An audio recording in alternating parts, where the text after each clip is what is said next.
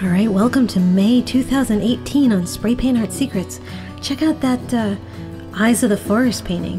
We're going to do that this month. It's pretty beautiful, and it's got a lot of really interesting techniques in it that you can learn, including how to work with the newspaper, how to make eyes, how to make a new kind of foliage.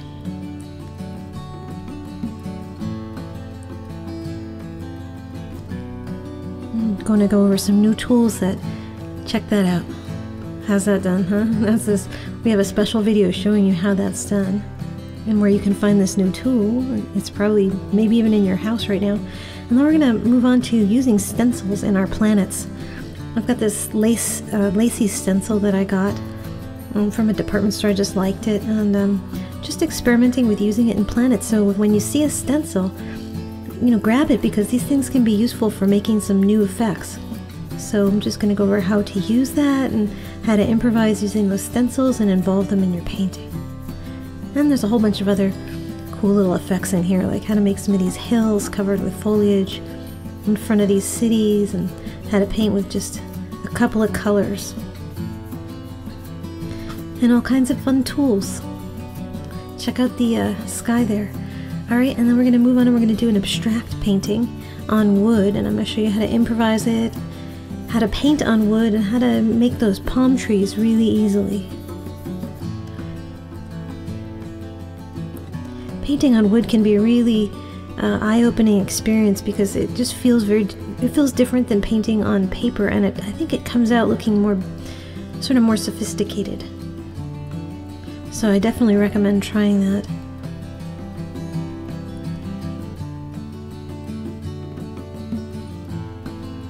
Of course, you want to use a kind of wood that's not going to bend at all.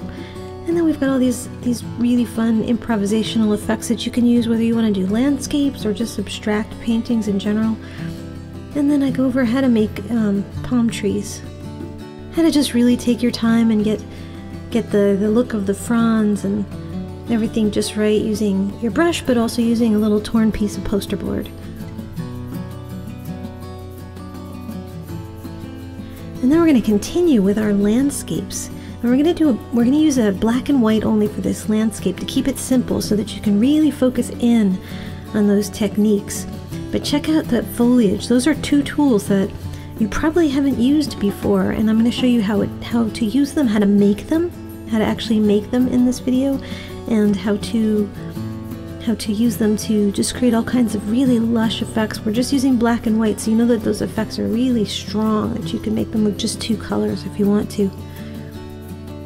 And of course there's waterfalls and mountains and all kinds of stuff in here that's fun to experiment with, and that you can use in just so many ways. And then this is a painting that was inspired by a technique that Gerardo thought of, about sort of these layered galaxies, and how to make them, all the different layers that create this effect. So I'm going to go over the layered galaxies. So just think about how you might want to use this in your own artwork. What would you do if you were able to create all of these effects and ideas in just moments?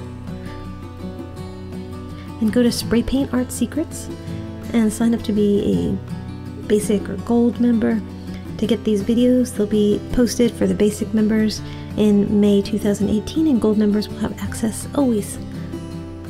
Hope you've enjoyed. Any questions? My name is Elisa Amor, and my email is spraypaintartsecrets@gmail.com. Ciao.